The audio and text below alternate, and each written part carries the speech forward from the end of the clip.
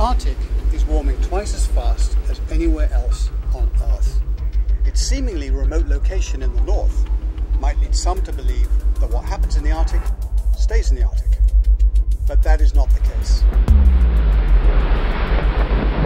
The consequences of this region's transformation are being felt by the entire world, not just the Arctic's 4 million people. And the most important action that we can take to slow Arctic warming over the long term is to substantially reduce our emissions of carbon dioxide, methane, and other greenhouse gases. But it's also important to address black carbon, and that's the soot that's produced by dirty vehicles, oil and gas wells, and wildfires, and is a strong contributor to global warming by itself. But additionally, when this soot settles on the Arctic snow and ice, it increases the amount of heat that is absorbed, which in turn melts the snow and ice faster. Now, as the snow and ice melt, the darker land and water underneath the snow are uncovered and absorb more heat. This accelerates additional melting in the Arctic. In scientific terms, this is a positive feedback loop, and it explains why the Arctic is warming faster than anywhere else on Earth. The water from melting ice ends up in the ocean and contributes to sea level rise. Glaciers that have endured since the last ice age are shrinking and adding to the rising sea levels that threaten coastal communities around the globe. An emerging science suggests that changes in the Arctic may be affecting the jet stream in the northern hemisphere, disrupting weather patterns far beyond the Arctic.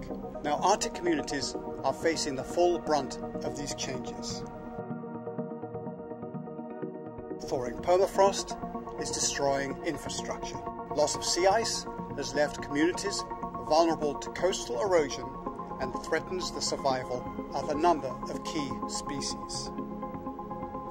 These communities are losing the ecosystems they depend on for their survival and the centuries-old traditions they've built around them.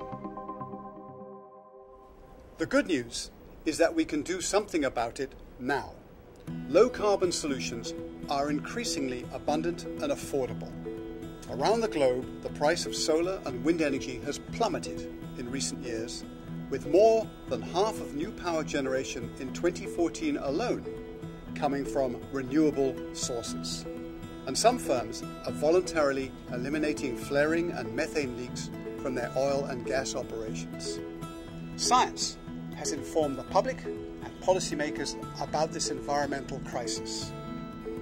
What is needed now is the initiative and courage to confront the problem head-on. Our actions can protect or unravel the Arctic. Concerted and deliberate action by the world's leaders in politics, in industry, and in science will be needed to prevent the loss of our Arctic heritage and reduce further damage to the climate system. The responsibility for dealing with this challenge is on all of us.